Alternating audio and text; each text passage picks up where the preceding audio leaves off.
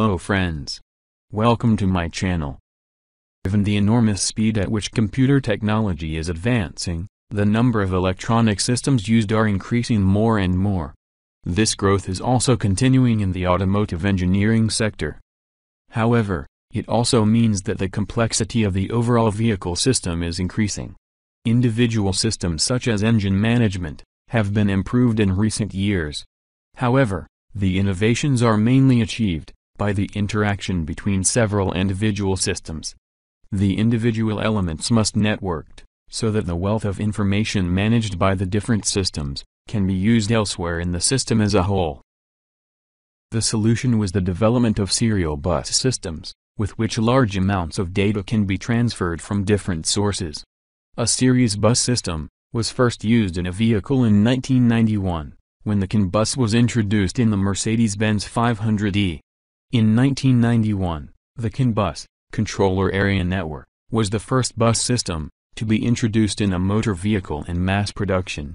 In the meantime, it has established itself as the standard system in the automotive sector.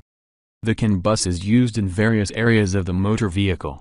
These areas differ in the demands they place on the network.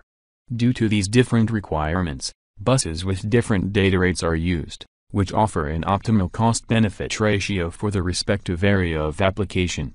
A distinction is made between high-speed and low-speed CAN buses. EMC is a high-speed bus, defined in ISO 11898-2, and operates at data rates ranging from 125 kilobits per second to 1 megabits per second. The data transfer is therefore able to meet the real-time requirements of the powertrain.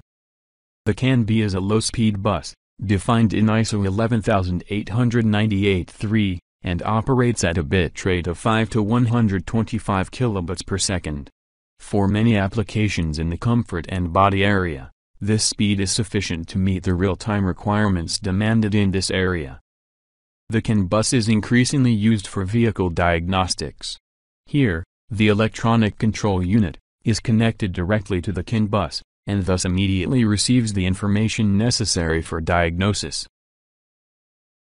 Network node comprises the microcontroller for the application software, CAN controller and CAN transceiver.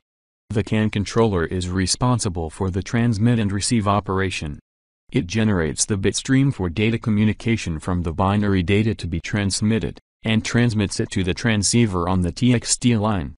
The transceiver amplifies the signals, generates the voltage level required for differential data transmission, and transmits the serially processed bit stream on the bus line. Incoming messages are processed by the transceiver and sent to the CAN controller on the RxD line. The microcontroller running the application program controls the CAN controller, prepares the data for transmission and evaluates the received data. CAN uses two communication states, dominant and recessive, with which information bits are transmitted. When messages are received, the CAN transceiver converts the signal level back into logical states. A differential amplifier subtracts the CAN low level from the CAN high level. The differential data transmission therefore filters out interferences on the line. High-speed and low-speed CANs use different voltage levels to transmit dominant and recessive states. In the recessive state, the high-speed CAN uses a voltage of 2.5 volts on both lines. In the dominant state, a voltage of 3.5 volts is present on CAN high, and a voltage of 1.5 volts is present on CAN low.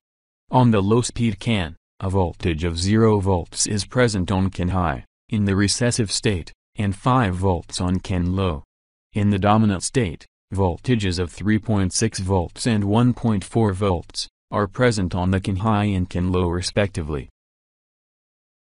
The CAN communication protocol is a carrier-sense, multiple access protocol with collision detection and arbitration on message priority.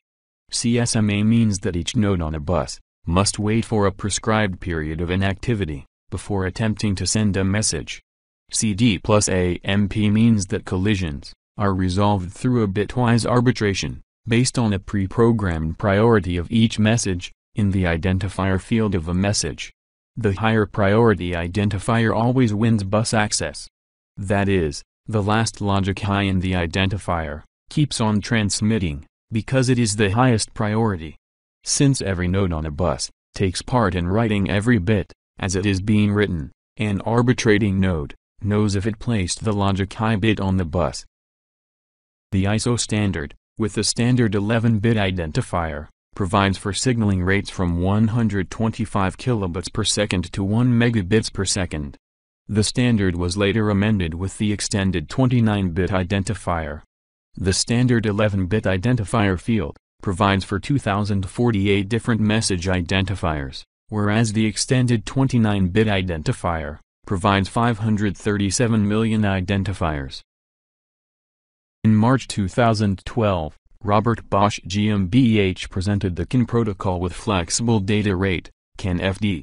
The protocol features an extended user data length, from 8 to 64 bytes, and significantly higher data transfer rates. Its properties position CAN FD between high-speed CAN and FlexRay. CAN FD, FlexRay and other buses used in the automotive industry, we will see in later videos. Electrostatic discharge is commonly known as the sensation of an electronic shock when you step on a carpet or open a car door. ESD voltages are higher than the voltages of typical electronic circuits, and electronic circuits are not inherently suitable for withstanding them. ESD is critical for electronic devices. For example, integrated circuits can be affected at silicon level by ESD. There are two basic concepts of ESD protection.